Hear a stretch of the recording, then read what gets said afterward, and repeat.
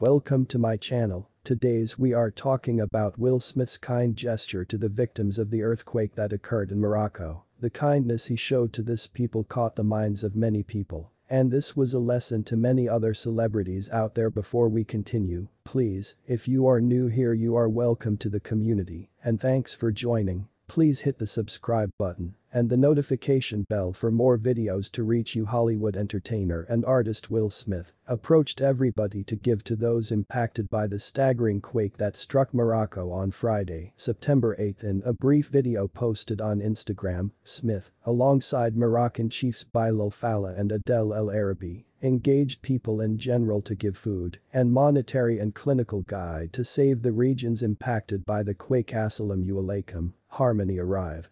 I'm certain you have all caught wind of the staggering seismic tremor in Morocco. Adel and Bilal are from Morocco. They actually have family in Morocco. They educated me regarding the troubles that Moroccans face due to the misfortune, and to that end, we are taking advantage of the chance to request your assistance, Smith said. He added, those impacted are needing food, medication, asylum, and recreation, particularly in the far-off region that was impacted by the quake.